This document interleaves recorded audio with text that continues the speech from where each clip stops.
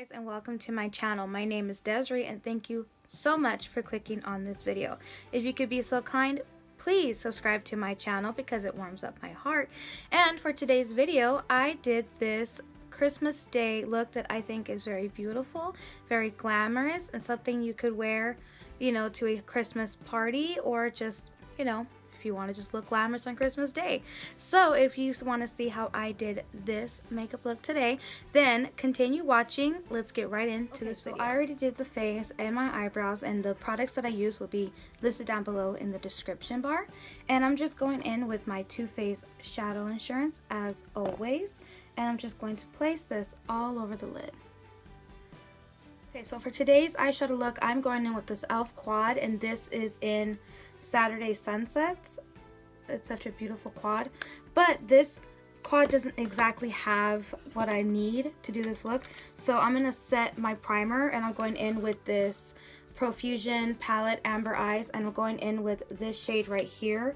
This is in the shade Ideal, and I'm taking my Flower Beauty E01 brush, looks like this, and I'm just going to tap off the excess, and I'm just going to place this everywhere I've just put my eye primer. And this is just to set my primer and to give it a nice base, a nice neutral base. So this palette, the e.l.f. palette, does not have a transition shade, so I'm just going to go in with this shade here, and this is Easy Going. This is my Profusion palette, and I'm just going to take the brush that it came with, and I'm going to take this fluffier side, and I'm just going to put Outgoing, which is a beigey medium brown kind of shade, and I'm only putting this in my crease, and I'm not going to put very much of it, just a little bit. This is just to have a nice base, so I kind of like mapping out what type of look I'm going to do. Okay, so I already did one eye off camera, so now I'm going to show you what I did on this eye. So I'm going to use my e.l.f. contour brush. It looks like this, nice little dome thick brush, and I'm going to go in with this shade right here. Now I can't tell you the name of this shade because it doesn't say, but I'm taking it here on my crease, and I'm going to work it in this outer part here, right under the brow bone, right where I put my transition shade, and I'm going to work this here and slightly bring it out this way. And I'm going to do this step over and over and over until I get the desired color I'm looking for, which is a nice darkish mauve brown, maybe like a taupey brown. A taupey brown, that's more like it. A taupey brown without the sparkles. It's matte. So I'm just going to bring this in, mostly focusing the color here on the outer corner, right under the brow bone, and I'm just dragging it ever so slightly inner towards the eye, but mostly working it here.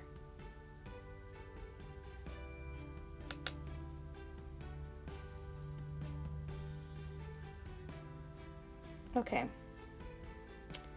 so now this is more or less what I'm looking for, this nice dark shade.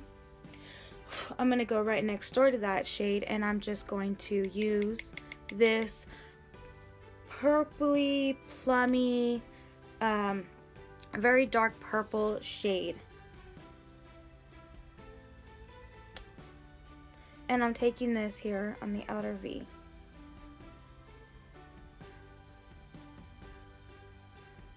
And I will be taking a small amount of it into the crease as well. But I'm mostly focusing this purpley plum color here in the outer corner. Leaving this area open. We're going to apply some color there, but not right away. Make sure that when you are applying your color, you are getting it in this area. Do not leave this area empty, or your whole look will just look kind of weird.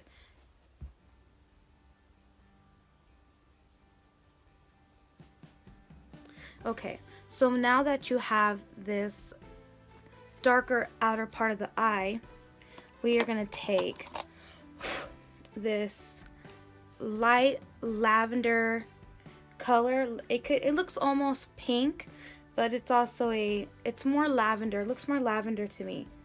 And I'm taking this Mary Kay eye crease brush. It's pretty tapered, but it has like almost like a point. It's a tapered eye crease brush.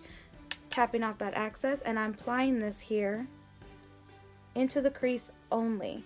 And this is just to amplify that purple color, to make it more, just make the look more well put together. And it also helps diffuse any harsh lines.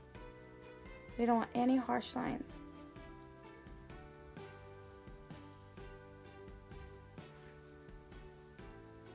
Okay, so now that we have that, now I'm going to go in with this e.l.f. smudge pot, and I have it in the shade Brownie Points. It's the one that has that white lid on it, and it's this almost penny copper kind of look.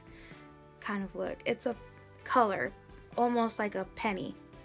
And I'm taking the Sonia Kashuk brush, and this is a flat small brush, and I'm taking just a small amount of it, and I'm going to apply this. I'm going to apply this only in this empty area that has no color in it.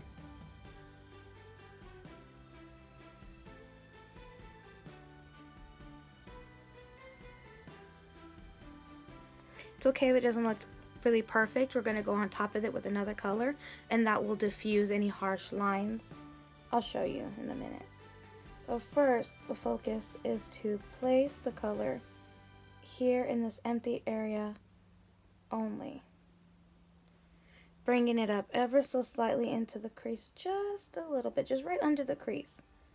We want this color all over this inner part of the lid. See? I know it looks a little wonky now, but like I said, we're going to apply some color right now, and it's not going to look wonky.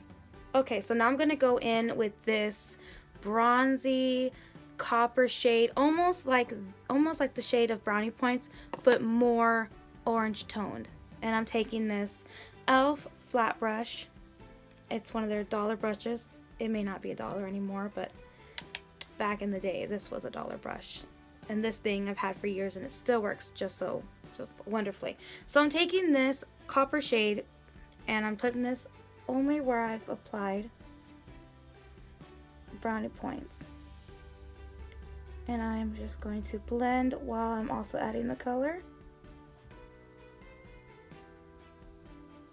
to diffuse any harsh lines. Lastly, I'm going to apply this highlight shade here, and this is a matte beigey type of shade. It's very skin toned beige, and I'm going in with my Sephora angled shadow brush, and I'm taking this only under the brow bone. And this is just to clean up the look and to give it a nice effect, and it'll also clean up any makeup mistakes I may have made, like if it comes too out. If the eyeshadow, dark eyeshadow, were to come out a little bit too much, this type of shade can act like an eraser, and it can erase what you've done. See? And it also just makes the look more put together when you add a shade like this. Sometimes you don't need a shimmery shadow under the brow bone to give a complete look. Just a simple skin toned type of color on the brow bone will do the trick, and you can have a very nice defined eye. For the bottom lash line, I am taking a little bit of this lavender shade, and I'm placing this under my lashes, right here in between this line. Not exactly here on the waterline, and not too down. It's going to be right in between the bottom lashes. Okay, so now I'm going to take a little bit of this taupey brown type of shade and this plum type of shade, or purple, very dark purple. And I'm mixing the two together. And I'm going to get myself a pretty unique type of under eye look. And again, we're not going to bring this really down. We're keeping this in between the lower lashes.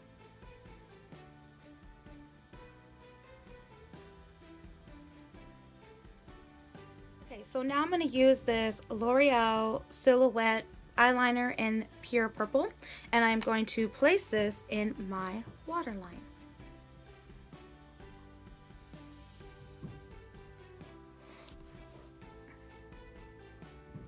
So now I'm going to line my top lash line with another L'Oreal eyeliner Silhouette in black. And for me, I'm not making it any big or any smaller. I like to keep it pretty medium size. And by medium size, I mean it's not going to be this ginormous line, and it's not going to be very thin either. It's just going to be a happy medium, if that makes any sense. Okay, so now I'm going in with my Kat Von D tattoo liner in Trooper, and this is just a black liner, and I'm going to extend a wing out, and I'm just going to follow this bottom lash line here, like as if this line were to continuously go out, out, out. That's what I'm gonna follow. That's how I make my wings. So for example, so I'm gonna see, this line should be aligned with this line. And then you just create your triangle and then fill in.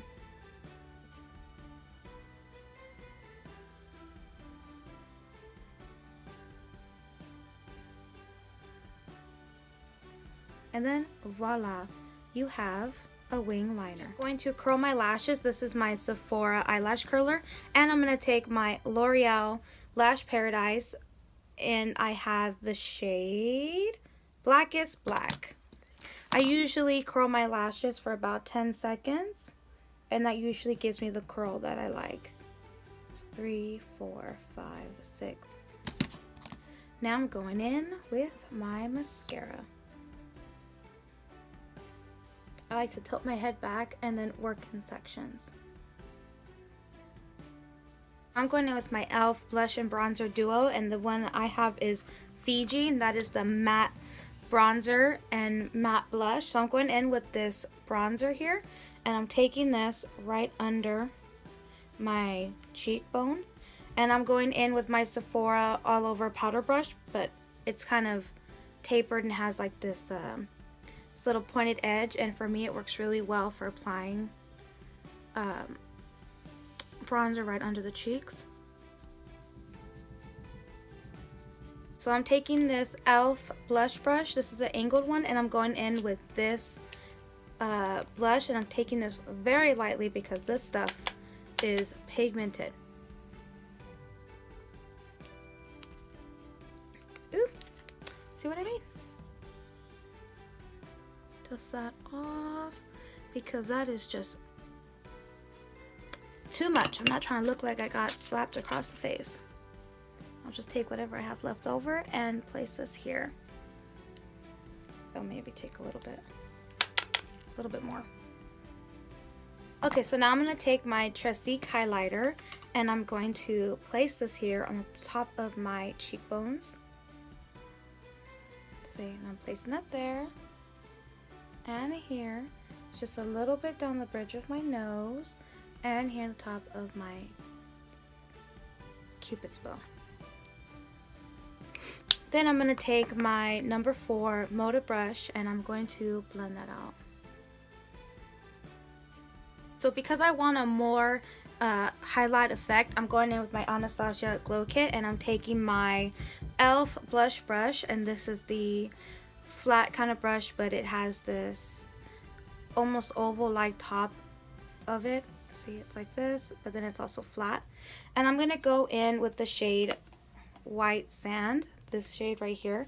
It's almost like a champagne kind of color, and I'm placing this only here on top of my cheekbones to really highlight.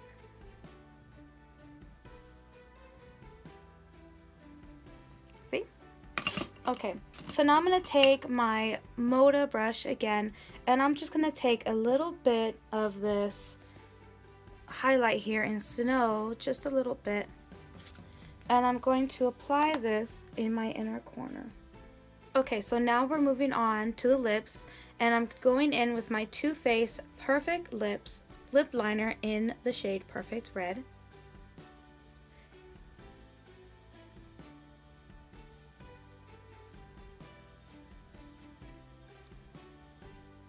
Okay, now that I've lined my lips, I'm going in with my Tarte's lip paint, and I think this shade is called Bay.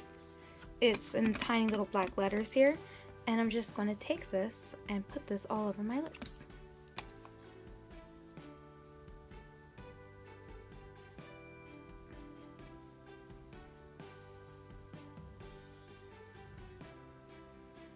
So this is the overall finished look.